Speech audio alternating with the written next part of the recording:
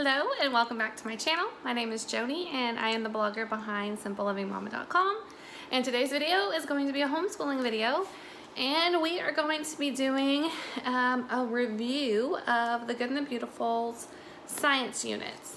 So I'll sort of talk about how long we've been using their science units. I started the beginning of last year, I think, with a safety unit. And I did I think I did 2 videos on that where I showed how I set up the safety unit, as well as a full review and also showing off our science board, in which I used a trifold board for that. Since then, we have completed the arthropod unit. We have started on the sexual reproduction unit. We haven't quite finished it yet. I kind of paused it. I'm trying to go through it individually with my 2 oldest children, so I'll come back to that one probably in the next year or so. And we have done the introduction to energy unit, and then the energy, heat, light, and sound unit, and the marine biology unit.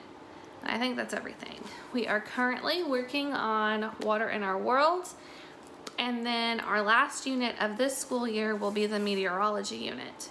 So we've done quite a few of these units now, so I feel like I can sort of give my review and talk about how I set everything up. I've tried a few different methods, as well as give you some ideas for the science wall, because the science wall is a pretty fun thing, and it's something that's a little bit unique, I think, to the Good and the Beautiful. And there's a lot of different ways that you can do your science wall. So I'll get to that in a little bit. I'm gonna go ahead and just start out.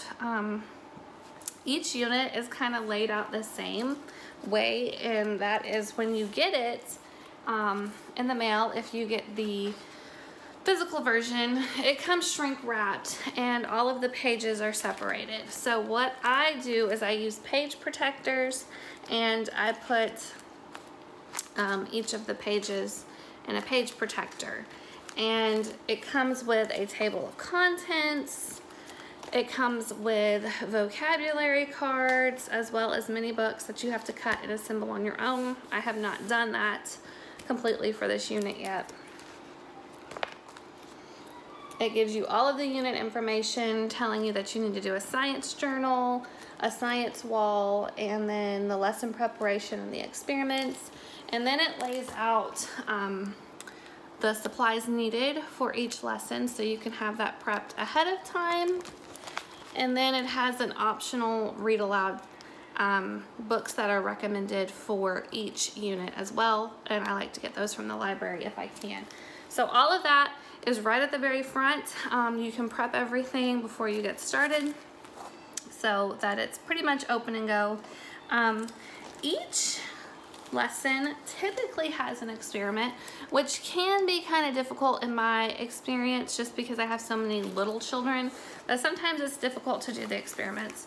If we're not able to perform an experiment for whatever reason, we just talk about it and we'll look at the pictures of the experiment as it is done in each of the lessons. So that is how we do it. Now I do prefer to actually get the experiments done, but some days it just doesn't happen. So there are pictures of what the experiments are supposed to look like, and if for whatever reason we can't do it ourselves, we'll talk it over, and then, you know, there it is right there. And then the kids will fill in their sheets and all of that stuff. Now, as far as that goes, each physical unit also comes with the PDF version, so you can print things yourself.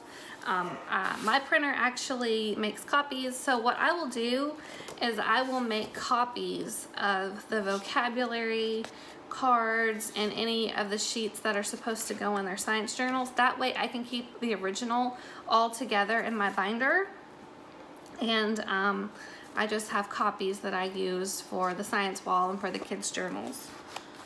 So that makes it easy peasy.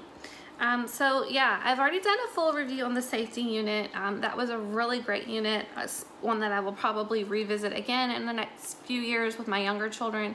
But I had been looking for something to teach my kids those basic safety skills, fire safety, weather safety, and all of that, and that really helped. it helped me put it all together and teach that to the kids. The arthropod unit was so much fun. I think we did pretty much all of the experiments with that one. And I had a son who was in kindergarten at the time who just loved anything to do with bugs or insects, so he loved doing that unit. I got all kinds of fun extra stuff to go with it just because my kids were so into it. So I have another video on everything I used as far as resources go for adding to that unit because it was just so much fun. And then the Intro to Energy unit and the Heat, Light, and Sound unit, that one wasn't quite as fun and we didn't do as many experiments, but I felt like my kids got a good grasp on learning about molecules and atoms and stuff like that. I mean, it was very basic, but I feel like they learned a lot, even if they weren't as interested in it as, say, the arthropod unit. Now, the marine biology unit was one that I tried to do as a summer study, and I don't think I'm going to do any more summer studies because the kids just want to play and have fun. I tried to do it a little bit differently because in the past, I used the binders. So I thought, let me see if I can get it out here. I thought, let me just combine this unit myself. And this one was just the PDF. I didn't even get the physical version of this. I think this is free as a PDF, actually. And what I decided to do was just combine it and not put it in a binder, which, you know, I don't know. I prefer the binder, and I went back to the binder, but this is how I did this one. And this way I did not assemble the mini books. I just simply read them straight from my book here. And then of course with the vocabulary cards and any of the sheets that the kids needed for their science journal, I made copies and gave it to them, which that worked okay and everything. But there's a lot of times that they want you to cut things out, and I don't know, I just feel like the binders are easier than doing all of this. But this one's also a pretty huge unit too, so another mini book there. It does help though for the kids to not have, or it helps for your homeschool space and saving on your homeschool space. So this unit is a lot of fun, and like I said, we were trying to do it as a summer unit study, so it was really, really choppy and everything. But, you know, here were the vocabulary cards, and this is something else that I decided to do a little bit differently.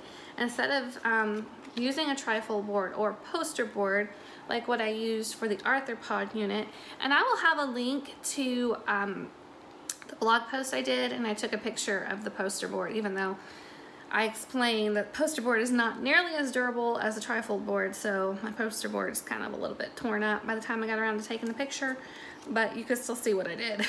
What I did for this one was I wanted to just do a regular wall, and I didn't want to actually tape the stuff to my wall, so I got like a frame that had chicken wire on it, and I put these on that chicken wire with paper clips.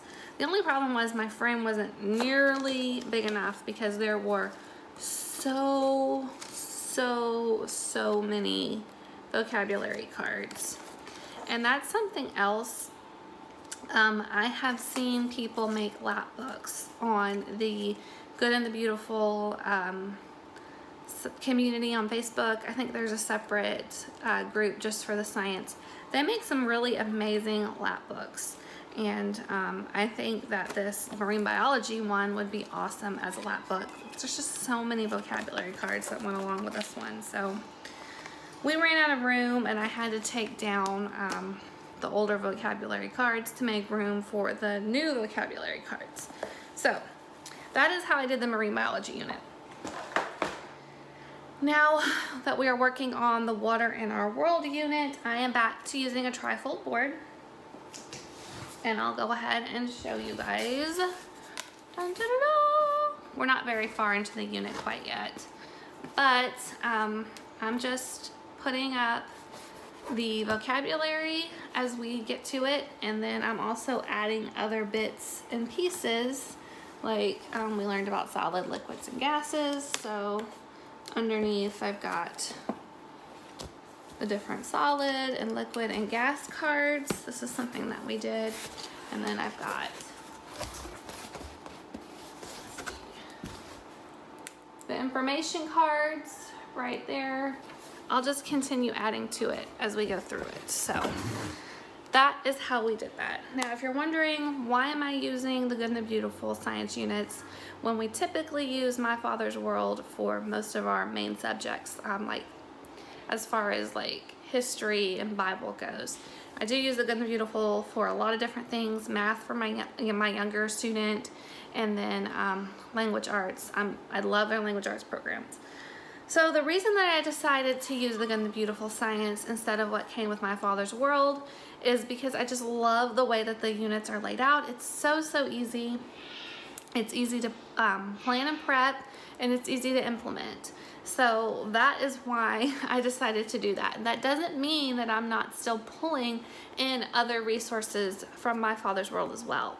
My Father's World is a very book-based curriculum, so I've gotten lots of great book suggestions. I try to match up what we would be learning in science with My Father's World with what I'm pulling in and having us do with the Good and the Beautiful. So this year we are studying creation to the Greeks, and we're basically learning like the 7 days of creation.